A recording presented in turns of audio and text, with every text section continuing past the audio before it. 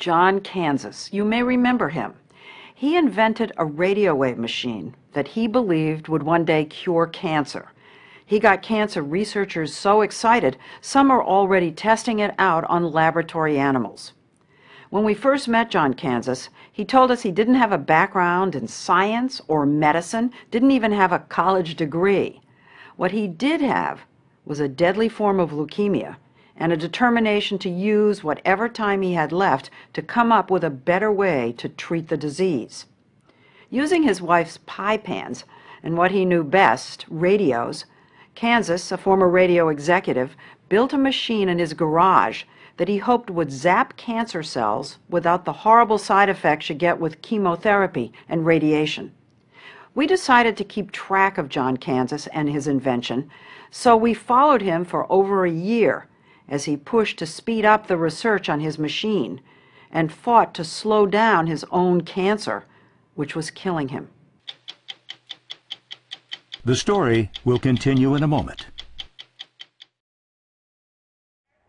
When we first met John Kanzius back in January of 2008, he was finishing his 36th round of chemotherapy since being diagnosed with terminal leukemia. All that chemo had been keeping him alive, barely. The leukemia was getting you. Getting me mentally and physically. And I didn't think that one could feel this bad and still be alive as I did back in January. But we were surprised by how healthy he seemed 7 months later in August of 2008 when we visited with him and wife Marianne at their home in Erie, Pennsylvania. And I must say, you look like a completely different person to me. You look energetic, and you've gained some weight, am I right? You're right about all of them. All of it. All How of do you it. feel? Feel great. So great, he had spent the summer outside doing things he hadn't been able to do since he'd been diagnosed with cancer 6 years earlier, like playing 18 holes of golf a day. What happened? I decided it was time to turn the switch on and try it. Turn the switch on and try what? Try treating myself. You got in the machine? Got in the machine, adjusted it, and turned it on for a minute the first time, and didn't feel anything strange. He had turned himself into a human guinea pig. Done it 9 times. Come on. Oh, God. 9 times, and my blood work has improved all summer long. We're on vacation right now from cancer. I don't know whether it's a permanent leave, but we're on vacation right now. Now that you feel so good, you feel great, you look good, do you have a constant worry that this is too good to be true kind of thing? Sure. I mean, you wonder when the bubble's going to break. So even though you've been feeling good for a while, there's always this fear. Right. The disease is relentless. It just keeps pushing and pushing and pushing. Have you noticed any lymph nodes? It was that relentlessness of leukemia that had given Kanzius the idea to build his radio wave machine in the first place. When we met him back then, he showed us how the radio waves, transmitted across a small field, created enough energy to light up a fluorescent bulb. And I could see the radio waves. Turning the light on? Turning the light on. This proves that... He then wanted to show us that radio waves are harmless to humans. Now wait a sec. You put your hand in there. Yes. And nothing happened. Nothing happens, no. But he knew that radio waves can heat up metal. So he wondered, if he injected a cancerous tumor with some kind of metal, would radio waves heat up the metal and cook the cancer cells to death, and only the cancer cells? He tried it out on a hot dog, injecting it with a metal solution. Right. And I'm going to take the probe right at the injection site. To show us the temperature. I'll turn the device on.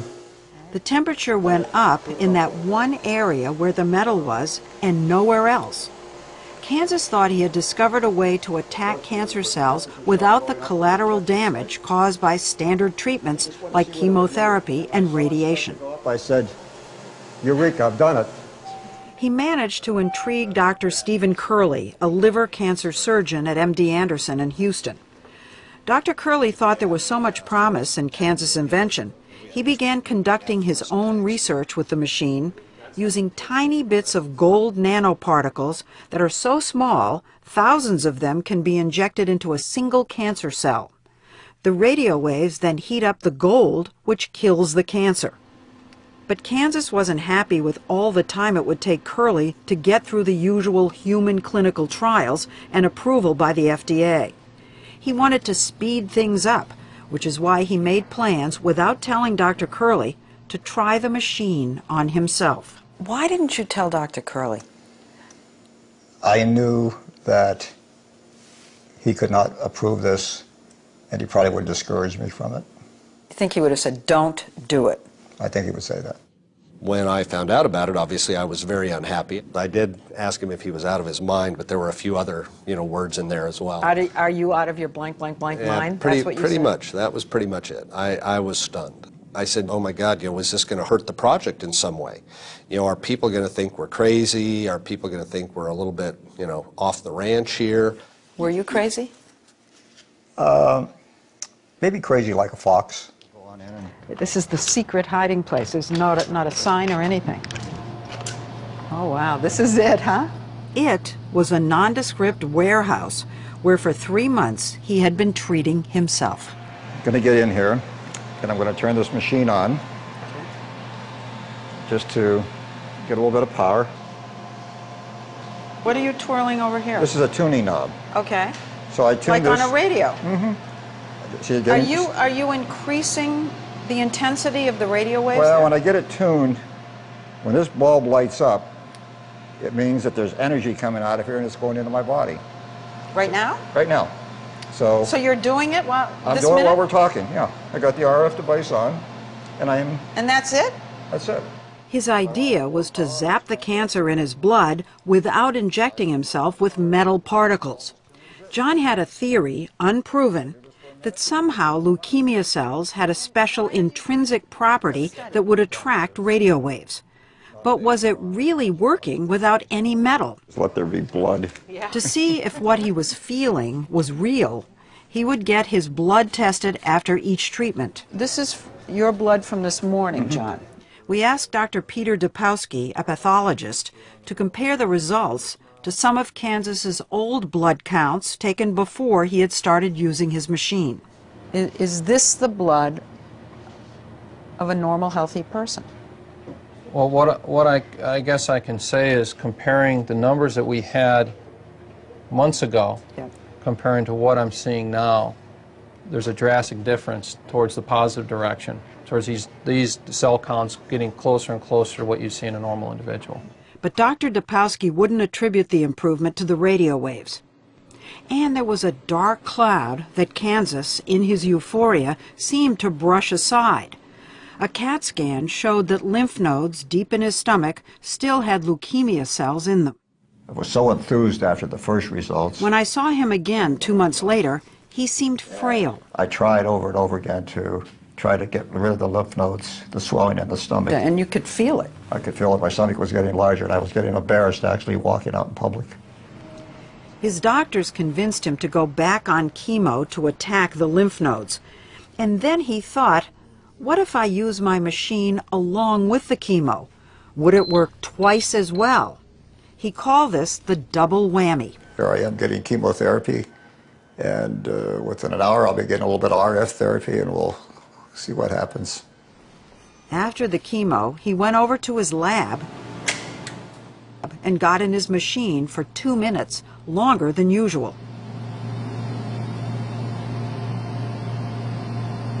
And did you do that without fear? Yes.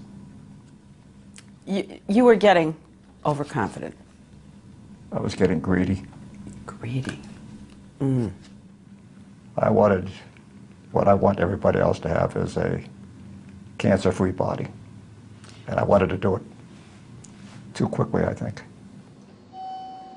A week later, he was in the hospital ICU with a raging fever of 105.4.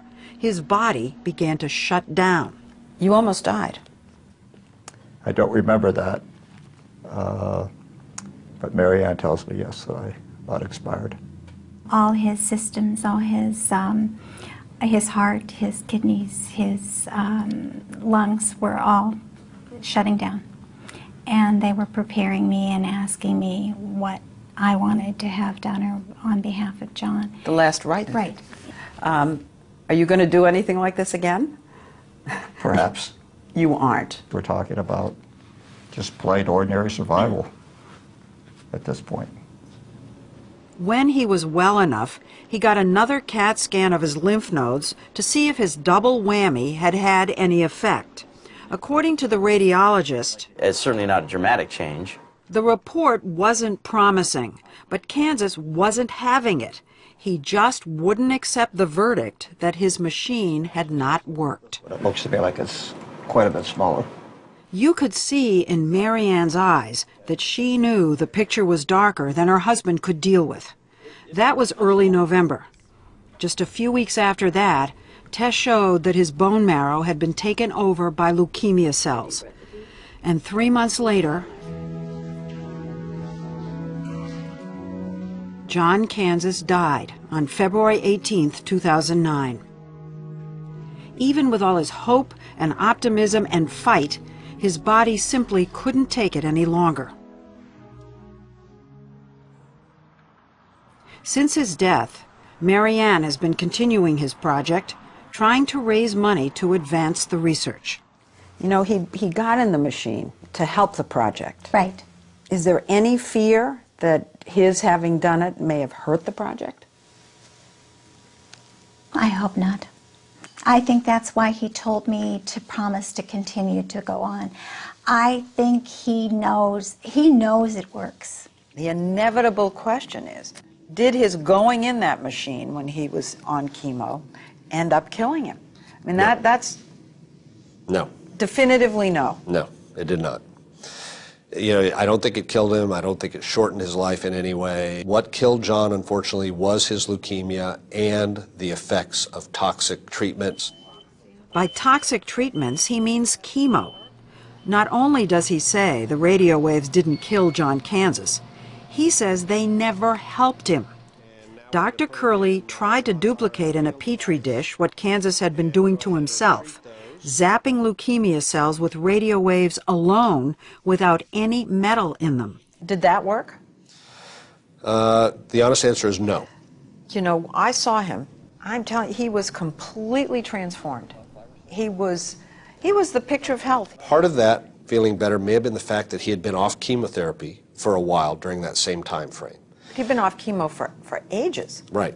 5 months. Right. If you talk to patients who've been on chemotherapy, they will often tell you that it takes them 3, 6, 12 months to really kind of start feeling back to normal. But the people in Erie were telling him that his blood count had dramatically improved. You know, his blood counts could have been improving because, again, he had been coming off chemotherapy and his bone marrow was recovering enough to start make more blood cells. So what I saw could merely have been a delayed reaction to coming off chemo. Part of it may have been the placebo effect. The human mind is a remarkable thing. That would be astonishing. And that's a very powerful force. We're there. Okay, perfect. So what does this mean for the Kanzius machine? Dr. Curley says the original idea, injecting cancer cells with gold nanoparticles and then zapping them with radio waves, is full steam ahead. Here's what you told us the last time. You said this is the most exciting thing that you had seen in 20 years of cancer research. Do you still feel that way? Absolutely. No change. Oh, this is your new lab. If anything, he's more enthusiastic. He's gotten funding for this new multi-million-dollar state-of-the-art lab. Oh, look at this. Curley Lab Group, where, as the board says, he's been working on more than a dozen different projects. But are they all related to John's machine in some way? Yes, every single one of them. Dr. Curley's ultimate goal is to treat metastasized cancers that have spread throughout the body. To do that, he's been designing special molecules that can target specific cancer cells. He's attaching those molecules to gold nanoparticles and trying it out in the petri dish on pancreatic and colon cancer cells, killing all of them. And these little nanoparticles race around, and they're kind of honing in on just the cancer cells. Right. And then you put them in John's radio wave machine. Exactly right. And 100% kill. 100% killed. He's begun to move beyond the petri dish by using his targeting molecules in animals with liver and pancreatic cancer with early positive results. So you're starting with the hardest. We're starting with the hardest. We'll ultimately get to animal to breast cancer, prostate cancer, leukemia, and lymphomas. I should have asked you what you're not looking at. He's already published 6 papers in scientific journals, and he's been meeting with the Food and Drug Administration about human clinical trials. Are you anywhere near trying this on a person? No, I still think we're best case scenario 2 to 3 years away. Could be as much as 4. You know, I'm in the same position I was in when we first met John, and that is we don't want to be in a position to hype this. Right. John used to make me very nervous when he would go out and tout that he had developed a cancer cure. And I would cringe, and I would say, John, do not use the cure word, please. So I'll state very bluntly, I don't know that we are going to have a cure. I think we are going to have an effective treatment, and hopefully a treatment that is minimally toxic to patients, unlike most of the treatments we now have. Okay, John died, but you've promised him his idea won't. That's exactly right. I promised John we were going to get this treatment to human clinical trials. We are going to succeed, and that's where we're at. We are pushing forward.